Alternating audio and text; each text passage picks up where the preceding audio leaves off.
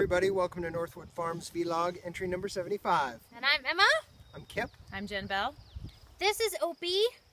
Opie, Chrome, and I came to visit today with Win, and we came to drop Vientos off after having him for 5 months since the beginning of the Horsemanship Challenge. So it's a pretty exciting day. That started, what, January 6th or something? 4th. The 4th, that's right. The 4th at midnight. That's a long time, Jen. Yeah, 5 months. I know, you ended up keeping him longer.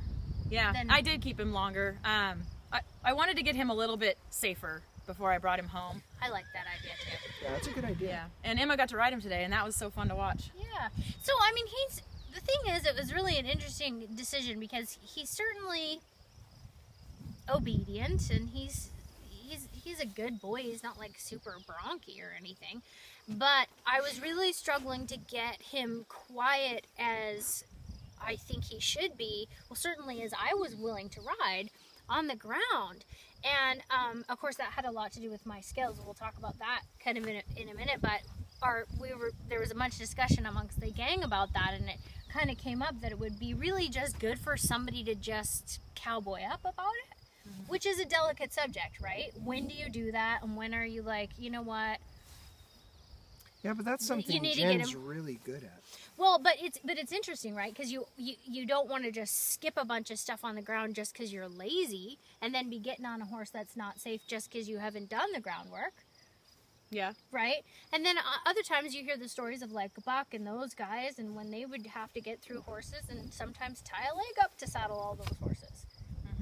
Well, you know, not a tie a leg up, that's what I mean, but pick up a hind leg, whatever, and get them saddled because they can help them through trouble under saddle. Yeah, and I'd rather help a horse through trouble under saddle.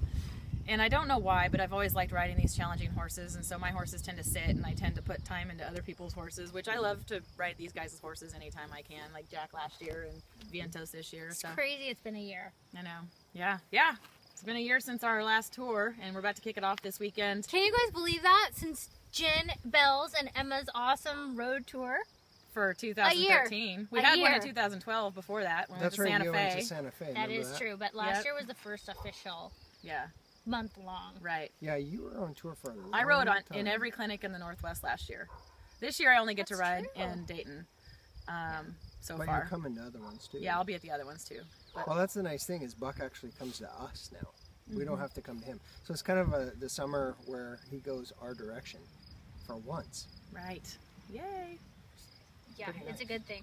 So we were just talking about how, you know, as like looking back over the last, what kind of our topics of discussion, I guess, were a year ago, right? Yeah, last year coming here before Dayton, I just feel like I look back now and I'm like, I didn't know anything.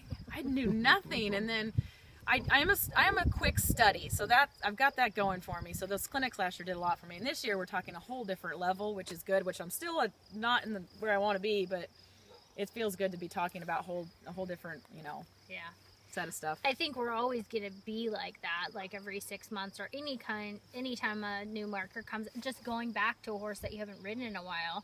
You know, we're talking about that. Like sometimes you take time off. I just started riding easy again. I've had a few months off, and the horse is different, and it's really not the horse that's different, it's us that's different, right? And we're always gonna be like, oh my gosh, I didn't know anything back then. But it is really fun when you work so hard and you just kind of keep at it. And you're like, oh hey, progress. Yeah. Right. That's the biggest thing. So we love having Win and Jen come out to the farm, and Opie's gonna stay with me. I don't think so. Right? You stay here with me. Opie, you gotta go home. She's been the bug chaser, you guys. She's been killing flies. The deadly Yorkie poo. Don't freak her out. So, all right. Well. So that's it, and I guess Friday morning, bright and early, class starts in Redmond, so we'll see all y'all that are going to be there. Yay! And Friday's Kip's birthday, his big 30 for the how many times? That's right. How many times? 30 and some. 30 and some. We're just going to keep doing that. 30 and some. So that'll be good, and we have some congratulations in our world right now too, so that's pretty cool. So woohoo for all the Geminis that were born this last week. That's going to be crazy Geminis. Yeah. So anyway, all right, we'll let you guys go. We'll see you next week. Bye. Bye. Bye.